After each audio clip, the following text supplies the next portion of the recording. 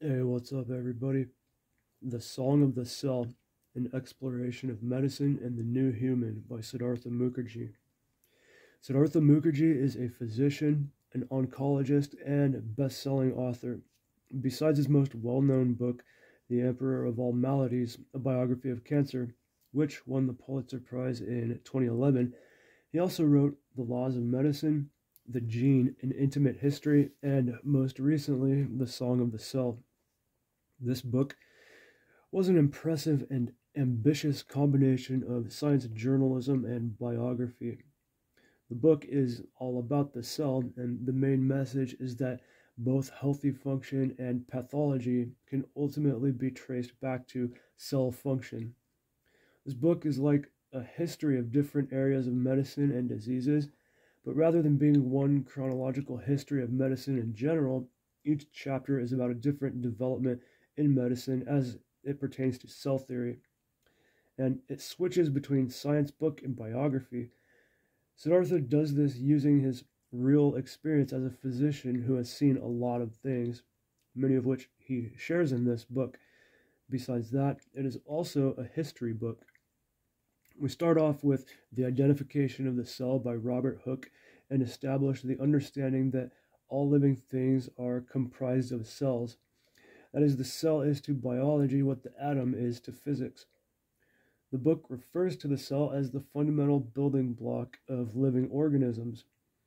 This goes for both plants and animals, and Siddhartha talks about the realization that cells come from cells.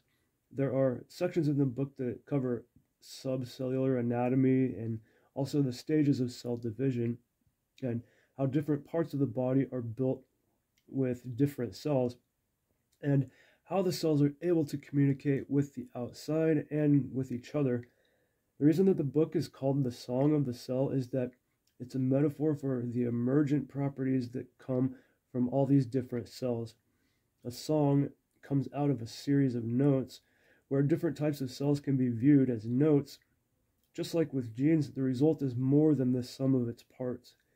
It's about how the parts interact with one another and the dynamics of their relationships that gives rise to the complexity that we see in living things. When I say this book is ambitious, I mean, well, the book is pretty big and it covers so much that it's hard to know how to talk about it. The book will describe how we came to understand, say, the function of the pancreas and insulin and how that relates to diabetes and how this understanding has allowed us to formulate different treatments. And Siddhartha will do this for many different body parts and different diseases. There's so much information on anything cell related. They discuss the genetic relationship between archaea, bacteria, and eukaryote cells, and how eukaryotes may have arisen from archaea. When reading something like that, it's almost like a spiritual experience to learn something about our lineage that goes that far back. And we're talking about a minimum of 2 billion years here. The book contains an especially large amount of content on cancer because that's Siddhartha Mukherjee's specialty. He talks about discoveries in bone marrow, leukemia, T cells, and other things like HIV, lupus, and T cell therapy. And he uses real case studies to convey these topics to the readers. There are some happy endings, but there are also a lot of sad ones too. Siddhartha is able to really connect with the reader by sharing some very personal stories about people in his life, his family, some people he's treated or worked with and become friends with, and not all of these people survive their ordeal. This book does have some very sad parts in it. Another big theme of this book is progression. The discoveries that drive our understanding of living things allow us to develop new technologies to work with, to improve our lives, and to treat diseases. As we continue to improve our understanding of life and cells, we're able to see that it's problems with the cells that are related to these diseases. And medicine is one of the very best areas that show how we've really come out of the dark ages of understanding. It's not the humors, it's not bad miasma, it's not God's punishment or demonic possession. It's real issues with real physical parts that we can identify and treat. Siddhartha also discusses some of the opposition that medical science has faced from groups that don't think we should be messing with cell therapies. That's what the author means in the subtitle, The New Human. Some examples in the book are the first successful in vitro fertilization, body part transplants, vaccinations, gene therapy, stem cells, and the development of the blood transfusion. A lot of the things scientists are doing to try to help humanity are not accepted by everyone. Sometimes some aspects of medicine are seen as playing God by some. This book also covers how different infections take place and how rotting can happen. There's also a large section on blood and a small section on the pandemic, as well as a section that asks about how could a replicator ever have come into existence in the first place.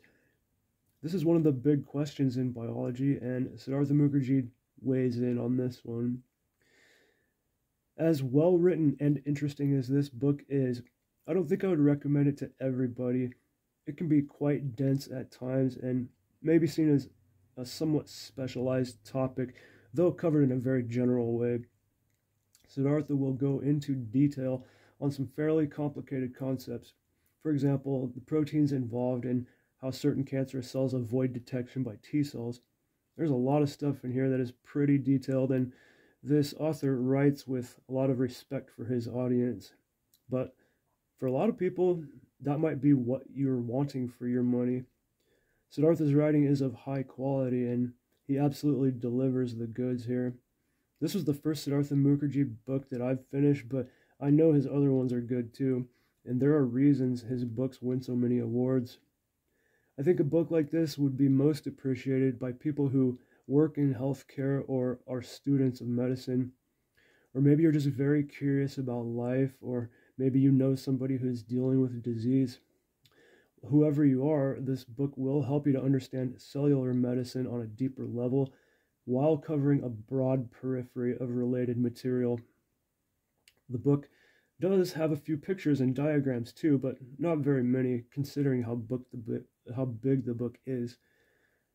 Okay, well that'll do it for this one, guys. Thank you for watching the video. I do hope you enjoyed it. If you're interested in cells, medicine, or life in general, and you're looking for a book with a little more substance to it, check out The Song of the Cell by Siddhartha Mukherjee.